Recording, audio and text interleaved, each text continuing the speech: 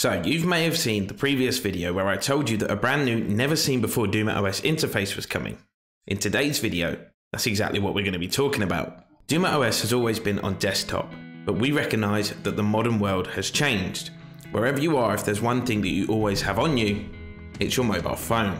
So we are pleased to announce the release of DumaOS for mobile. For the first time ever, it runs as a browser on your phone, giving you all the access of all the features that you know and love from DumaOS at your very fingertips.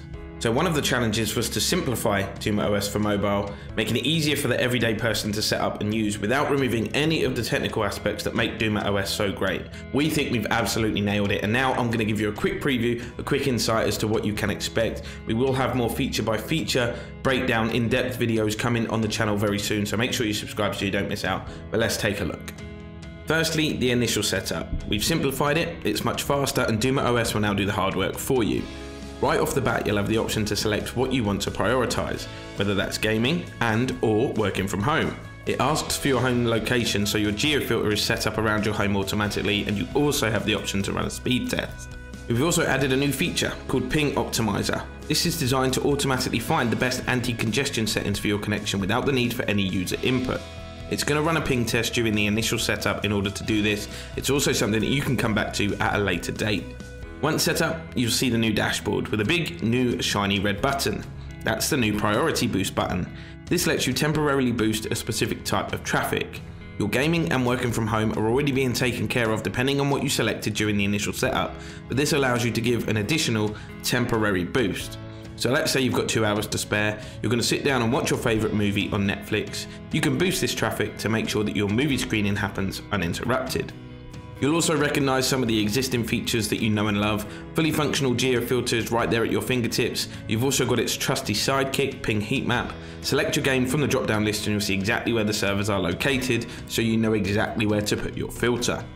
You'll then see Network Priority. This is pretty much QoS revamped and renamed so the average person can better understand it. It's here that you're going to find Congestion Control and Bandwidth Allocation. Congestion Control works very much in the same way as before. Bandwidth Allocation has been adapted slightly for mobile with these easy to use intuitive sliders. You've then got some other old friends, Network Monitor showing you your upload and download usage. You've also got Device Manager, which shows you all of the devices which are connected to your network. Then we've got Connection Benchmark, which is now split into separate parts. You're going to find the option to run a speed test, a ping test, as well as taking advantage of our new feature, Ping Optimizer. And finally, for those units that are able to take advantage of it, we also have Ad Blocker, so you can keep all of your devices on your network free from ads and malware. So that's pretty much a summary of everything that DumaOS for mobile has to offer. At this point, you're probably thinking, when can I get my hands on it? Well, for R2 users, it's going to beta testing, so you guys will get it very, very soon. Our plan is to then work with Telstra and Netgear to get it on all other remaining units, as well as embedding it into their native apps for extra convenience, but it will also always be accessible on your browser.